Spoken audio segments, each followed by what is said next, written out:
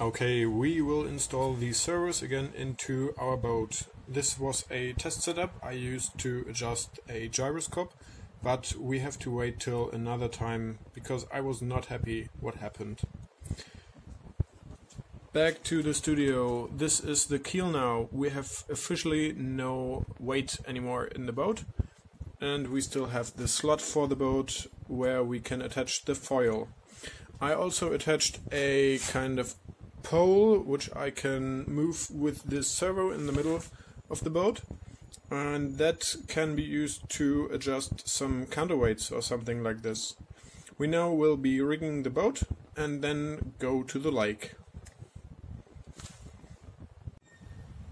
As life goes, I figured out that I cannot place the servo setup into the boat with this servo installed, so I dismounted all the glued parts and will rip that thing out if it gets out. Here you can see the servo inside the boat. Focus, focus, focus.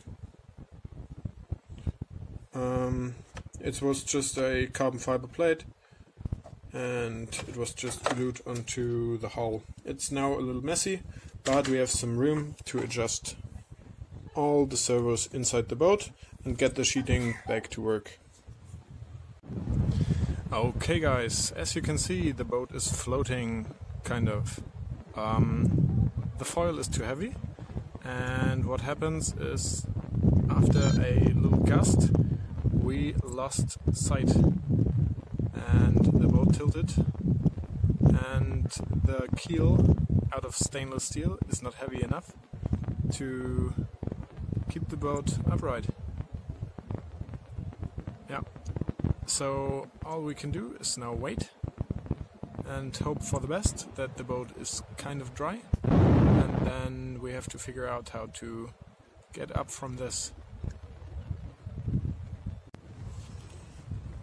Okay guys, now I think we have to figure out a way to collect the boat, and the only chance I can see at the moment is to change the clothes and swim, or as you can see we have a rope running around here, so maybe we can use this. Yeah, that's how life goes. I will take you with me if the boat... Oh, it got upright. I think it's now sinking much quicker. I will swim.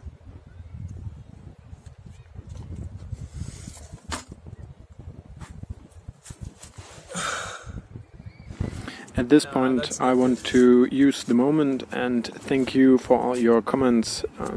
The idea of chopping up the weight and using the foil is pretty much born from you guys. It's the most exciting thing to start a YouTube channel, and I really can now feel how everyone is getting into making videos, because the support from everyone coming from around the world is just phenomenal. It's pretty strange that foreign people just hook up with me and told me some tips and tricks, some servo setup things. I met amazing people like Thomas, who are a big part of my late evenings. I can chat with him, and that is an encouraging moment for me. Here I'm now running with the camera inside the gimbal. The gimbal is a new purchase.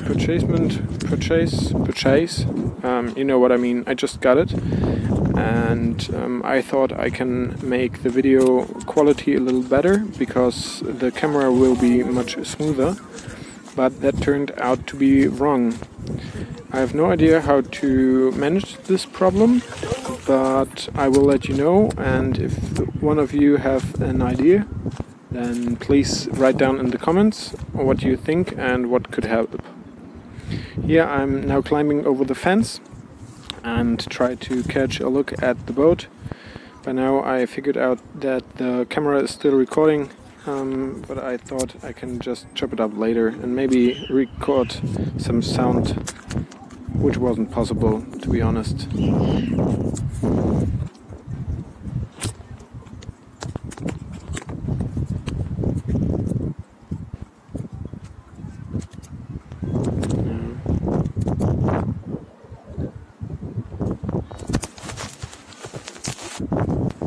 Oh man, I'm really losing this boat.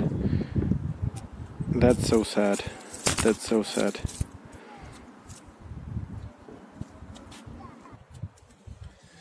Okay guys, let's talk about what just happened. I don't know if I can recover the footage, but I lost the boat, nearly. I got the boat back, as you can see. Okay everyone, so I can explain you what just happened. The weight of the keel is simply not enough to keep up with the increasing weight of the sails, which are getting wet. Next part is if the boat heels to the side where the foil is, then the foil is also producing some downward momentum, and so that we need even more weight in the keel to keep the boat upright. What I have learned from this: first of all, I should have tested the boat flat on the water like it was capsized.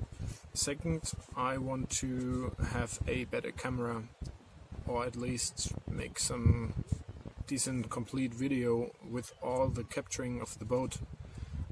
That really bothers me, but I'm sure in the next video that will be covered. Third of all, the boat is not completely sealed, and to make that, I have no idea how to do that. To test it out, I think I can bring the boat to the lake and then completely submerge it and see how long it takes to drown the boat. Yeah, that's basically it for now. I can show you the boat. Here you can see the foil. It is only attached to one side, so I have a neutral side still remaining. What I figured out and what I found was that the weight of the foil is really helping with the momentum and making the boat really fast. And the gimbal I just got is out of control. I have no idea how to move and operate this gimbal yet. Yeah. Anyway, let's keep it still.